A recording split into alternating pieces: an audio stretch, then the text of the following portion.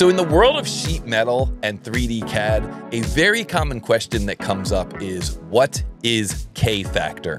And in today's video, we're going to explain what K-factor is and how it can help you. But before we can get into that, we have to appreciate what happens when you bend sheet metal, particularly in the corners that are being bent. What you're going to experience is material deformation. This is sometimes called bend deformation. So you can see in the illustration on the right, the inside corner is going to experience compression and the outside corner is going to experience expansion. And because of that, we're going to get a deformation of the material in the corners. Now, the reason this is important in 3D CAD and sheet metal is because we're always trying to figure out what should the flat length be of the sheet metal. We cut the material to the flat length and then we bend it up from that flat length. So that flat length is very important. But the thing is, we can't just measure the outside edge of the sheet metal 287.98 and make the flat pattern that length. And we can't just measure the inside edges of the sheet metal 275.42 and cut the material to that length. These dimensions are not going to be correct. The flat pattern length is going to be somewhere in between because of the material deformation that occurs in the corners. So what we used to do in sheet metal is we would have these charts. They were called bend allowance or bend deduction charts. I remember I used to have a chart like this hanging up in the shop where I worked. And what you would do is you would use a formula. Like the formula here in the upper right says L1 plus L2 plus L3 minus Q gives us the flat length that we could cut the material to. So in the case of this model, L1, L2, and L3 are 40, 60, and 20. Now, Q is determined by looking at the chart. First, we look at our default material wall thickness, 2 millimeters. Then we look at our default bend radius, 6 millimeters, and that gives us a Q value of 5.5. And so what we do is we take 40 plus 60 plus 20 minus 5.5 minus 5.5, and that gives us our flat length, 109 millimeters. That's what we're going to cut the material to. The thing is, this works really well when all the bends are the same radius and the same angle, 90 degrees, but it can lead to a problem if the radius is not uniform or if the angle is not 90 degrees. And this is where K-factor can really help us out in sheet metal. So this is what we're going to talk about today, and if that sounds good to you, be sure to hit the like button on this video, be sure to subscribe to the channel, and if you like my style of teaching, visit us over at totaltoby.com/training. We got an awesome tips and tricks class coming up later this month. We're going to spend 2 days learning all kinds of time-saving tips and tricks in SolidWorks, and we're just about done with our sheet metal training class. We're going to be releasing that soon, so keep checking out the website if you're interested in taking some sheet metal training. All right, let's get into it here in SolidWorks. Here we can see that model we were looking at a moment ago. It's got a wall thickness of 2 millimeters. It's got an inside bend radius of 6 millimeters. And when we define sheet metal, there's a feature over here in the tree called sheet metal. This is the overall folder. And then there's a second feature called sheet metal. This is the sheet metal feature for just that body. And so I'm going to edit that feature here, and we can see that there's an option to override default parameters. So the default parameters are set up here in the main folder, edit feature. Here you can see the bend allowance option. And then here's the parameters just for this sheet metal body, edit feature. Really, you could edit either one of them because this is just a single body part, but sometimes that can be a little confusing. So I just wanted to point that out to everybody. So I'm going to say I'm going to override the default parameters, and I'm going to go in here and use the option for bend deduction. With bend deduction, what we do, let's see, if we bring up the help here, we can see that with bend deduction, that's this lower one here, what we do is we measure to the virtual sharp. We measure to the sharp corner, and then we remove the value that we input. That's like your Q value from that earlier chart. With bend allowance, what you do is you measure to the flat spot, and then you add a Q value. It's probably called something different, but then you add a value here for your bend allowance. So you measure to where the bend begins. With bend deduction, you measure to the virtual sharp. That's what we're going to be using here. So we're going to say that we're going to use bend deduction, and from that chart, we learned that our bend deduction value is 5.5 millimeters. And so we hit the green check mark, and now let's turn this thing into a flat. So we're going to go here to our sheet metal flat pattern. And then if we click on this edge here, this line of the flat pattern, we can look down in our status bar and we can see that that line yields a length of 109 millimeters. Awesome. So we're measuring to the virtual sharp, and then we're subtracting 5.5 for each corner. Now, if you go to the sheet metal flat pattern feature down here in the tree, you can right mouse button, you can say edit feature. You can choose to merge faces. And when you do merge faces, what that does is it merges everything together. Or you can right mouse button, you can say edit feature, you could say don't merge the faces. And if you don't merge the faces, then you can see what each bend region looks like.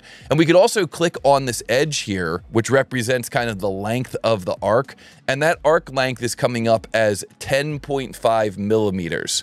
So a different option that I mentioned before when we're working in the formed sheet metal is we could say that we want to use bend allowance instead of bend deduction. So the whole category here is bend allowance, but the type of bend allowance could be bend table, K-factor, bend allowance, bend deduction. Let's do bend allowance here. And so for this one, what we're going to do is we're going to measure to where the bend begins, and then we're going to add a flat length of 10.5 millimeters, the measurement that flat section came out as when we used the previous calculation. So we hit the green check mark. So now whenever we go to a flat pattern, this region here will always calculate at a length of 10.5 millimeters. If we determine that's maybe a little too long or a little too short, we could edit the sheet metal feature here. We could say, actually, we want that to be 10.6 millimeters. 10.6 millimeters. It should be a little bit longer in that flat section. And so now when we go into the flat pattern, we click on that edge, we look down here in the status bar, 10.6 millimeters. So that's bend allowance versus bend deduction. Two different ways of calculating the flat pattern. These were the only tools we had for a long time. And when we use something like bend allowance, we're saying that region is always going to be 10.6 millimeters long. Now, that can be a problem if we click on this edge here and we jump into the edge flange command and we choose to create an edge flange and maybe change the radius of that edge flange. So we're not going to use the default radius. We're going to make this radius 15, a much larger radius there in that corner. And so now the result of this thing is going to be that, you know, the length of that arc, you'd expect the length of that arc would be a lot longer. However, when we go back into the flat pattern, this looks the same as this and this. And that's because we're using bend allowance. We're saying that the length of our bends is always going to be 10.6 millimeters. And this is where we run into some problems that can be resolved with K-factor. So what is K-factor? K-factor is a way of calculating the flat pattern length based on an offset distance from the original arc. So here's what I mean. If I go to the front plane and I begin a sketch, this line here is going to be the same on the inside and the outside, so I could just do a convert entities. Whatever the length of that line is, 32 millimeters is the length of that line. That's what we would use for that section. This arc is not going to use the inside or the outside. It's going to use some offset distance into the material. And this is exactly what K-factor is. So if I pick on that arc there and then I say offset entities and I say, I want this to offset to 2 millimeters, which is the wall thickness, times 2 millimeters times 0.35. That 0.35 is our K-factor.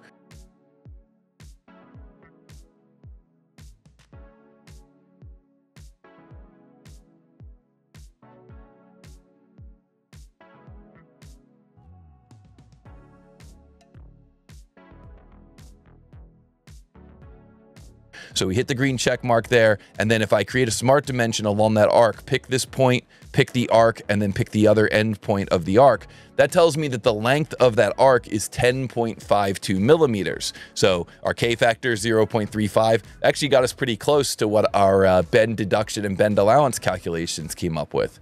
So now for this segment here, I'm just going to do a convert entities. That length is not going to change. It's going to be let's see here, 44 millimeters. Then for this arc here, I'm going to do another offset entities, 2 times 0.35, the K-factor. Then this leg here is going to be 12 millimeters. It's not going to change, so I'll just do a convert entities. And then for this arc, we're always going to offset from the inside of that arc. So this is going to be an offset entities of 2 times 0.35, the material thickness times the K-factor.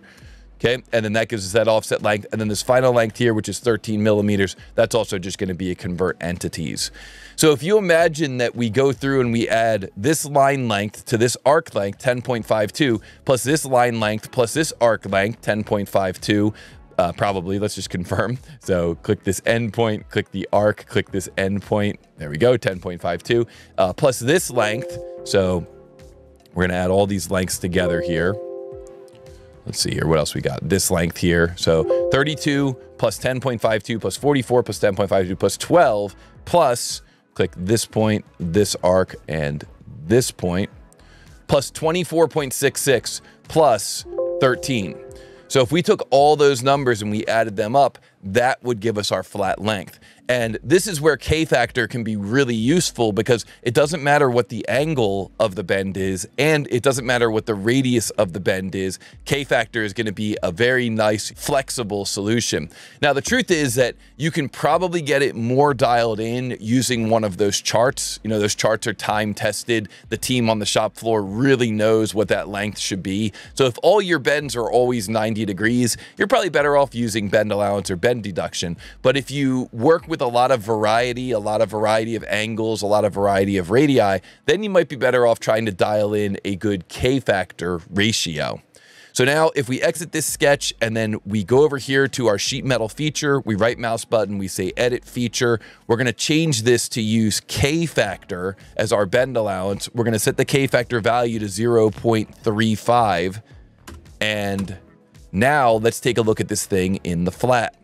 So now when we look at this thing in the flat, if we click on this edge here, we can see that that edge is now coming up with 10.52. If we click on this edge here, we can see that that edge is coming up with a length of 10.52. And if we click on that larger region of the model, look at that. That looks much better for that bent face. And if we click on this edge here, now we see we're coming up with 24.66, just like we showed in the offset entities example when we measured that arc length.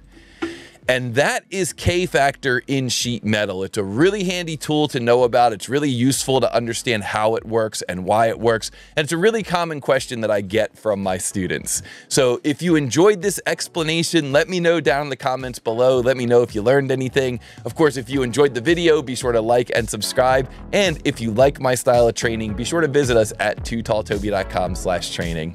And that's it for this video. I'll see everybody in the next one.